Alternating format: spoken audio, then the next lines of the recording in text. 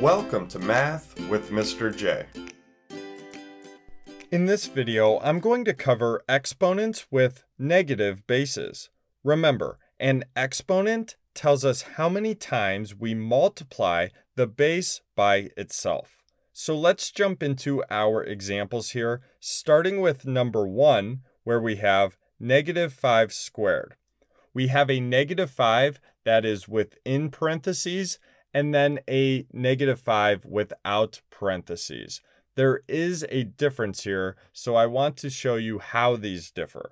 The parentheses are very important, so something to keep in mind. Let's start with the negative 5 that's within the parentheses. Now those parentheses indicate that the negative is included or is attached to our base. So we have negative 5 times negative 5. Let's write that out. So negative 5 times negative 5. A negative times a negative equals a positive.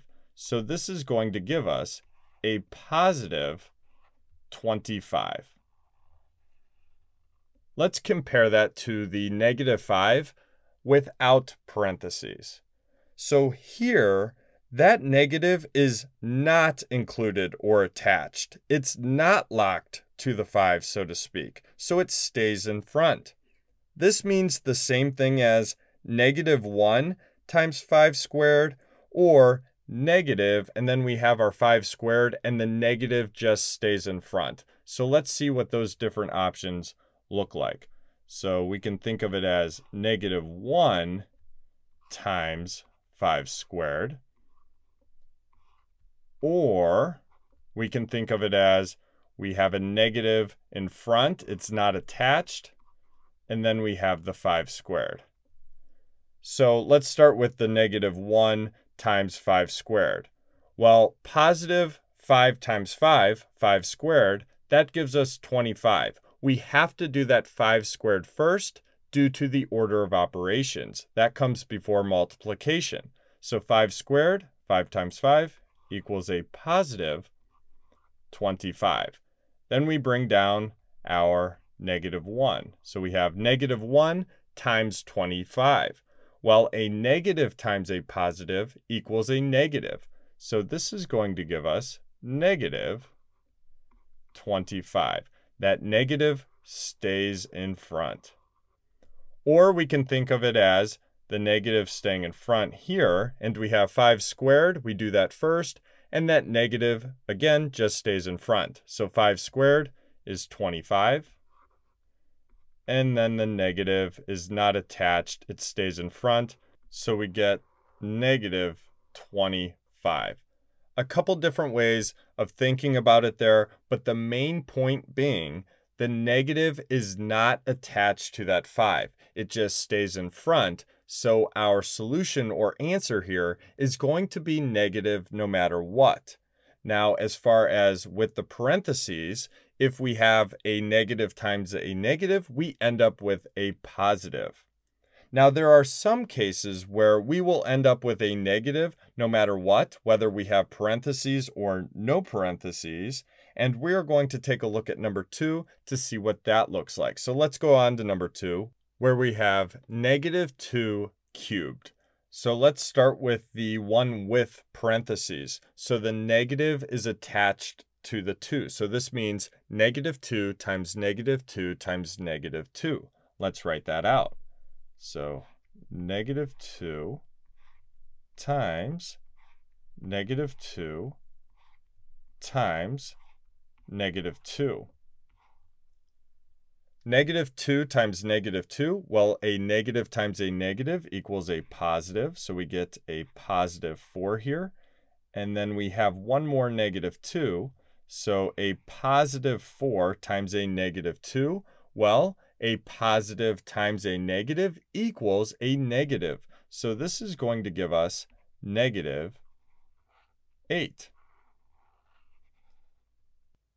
Now for this one, we're going to get the same exact answer without parentheses, because remember that negative is going to stay in front, so our solution or answer is going to automatically be negative. Let's see what that looks like.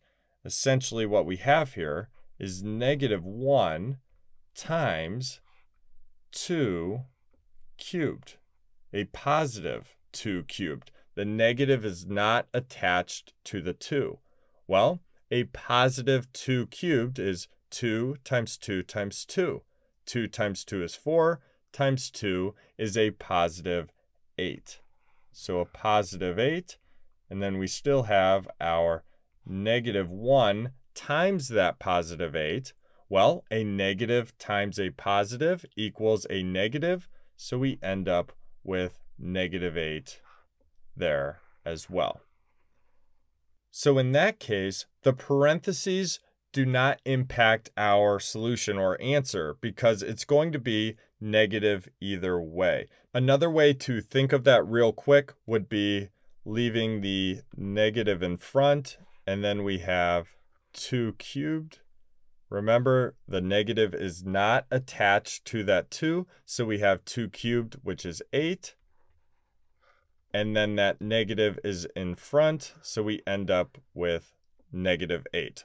So a couple of different ways to think through that as far as leaving that negative sign in front, and we automatically get that negative solution or answer there. Let's move on to number 3, where we have -3 to the power of 4. And the -3 is within parentheses, so the negative is attached to that 3. It's included with the 3. So we have -3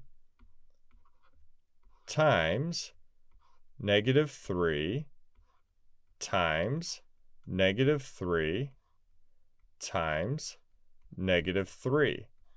So let's see what this equals. Well, -3 times -3, a negative times a negative gives us a +9. Then we have times -3 times -3. A +9 times a -3, well, a positive times a negative equals a negative, so this is going to give us -27 times a -3. So we end up with a negative times a negative, which equals a positive. So -27 times -3 equals a +81. So a positive solution or answer there for number 3. And lastly, let's move on to number 4, where we have -10 cubed. And our -10 is within parentheses. So this means -10 times -10 times -10. -10 times -10, a negative times a negative equals a positive. So this is going to be a +100. And then we have times -10. We have a positive times a negative, so we're going to get a negative. 100 times -10 equals -1000. And that is our solution or answer there.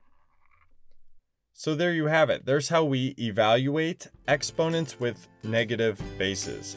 I hope that helped. Thanks so much for watching. Until next time, peace.